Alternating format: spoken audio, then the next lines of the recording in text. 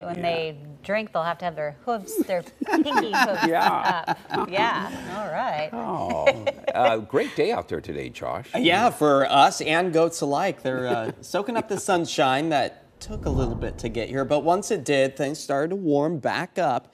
And that's where we take you to Government Camp, a beautiful view of Mount Hood with just a few fair weather cumulus clouds dancing about the peak. 62 right now with not a cloud to be seen in the sky. Out towards the Dalles, a little bit warmer out that direction at 80, but much cooler than what we have seen out that direction over the past little while, as those winds are the biggest cause for concern for starting and spreading new wildfires out the northwest at about 18 miles per hour. As all of that wildfire smoke continues to track its way off to the east, you'll notice the Bedrock Fire in Lane County. This is just to the south of the Holiday Farm Fire that scorched that area back in 2020. Continues to pollute the skies, especially out towards Bend over the next several days. So if you are traveling to the east side of the Cascades, likely going to be running into a lot of wildfire smoke, reducing the air quality to the unhealthy category, if not even to the very unhealthy category. So you want to make sure that you limit your time outside, as those winds will likely kick up once again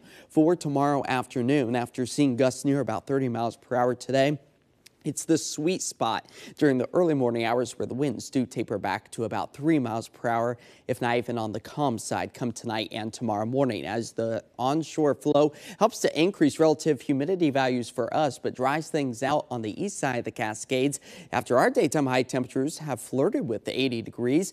But our normal temperature this time of year should be 84, so staying slightly cooler than what is normal for this time of year. Now, we've managed to put down just about a trace of rain back on Monday and Tuesday earlier today and back on the 10th, but still holding on to that deficit of almost a ½ inch for us here out at PDX.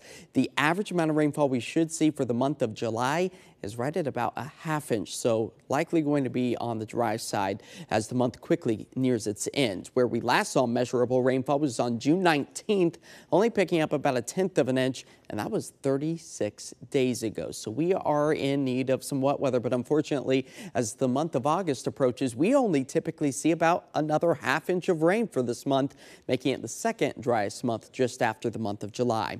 As high pressure is the culprit for the drying mechanism, but this upper level low pressure system, multiple lows that keep developing, are going to keep our temperatures closer to what is normal for this time of year, which puts us in the low to mid 80s in Portland. So for the rest of tonight, expecting to hold on to those clear skies after the midnight hour, maybe some patchy clouds to develop to start the day off with tomorrow, but that quickly mixes out. The sunshine returns much faster than what we saw today, allowing for those temperatures to climb closer to the upper 70s, low 80s by the earlier afternoon hours as opposed to right now for today. And then we do it all over again for Thursday. So this is going to be a rinse and repeat scenario, as the overnight lows are expected to dip just below 60 tonight. Tomorrow, warming back up into the low to mid 80s. Plenty of sunshine by the afternoon and evening. And it's just going to be like a broken record every day, seeing just about the exact same weather pattern. And that makes it very easy for us forecasters and those who maybe want to plan some outdoor activities, because you know what's coming your way all the way through the weekend. But next week, that's where the summer heat slowly creeps its way back in. Yes, you're saying enjoy these great evenings right now. Yeah, it's picture perfect out there. All right, thanks, Josh. Hey, happening tonight.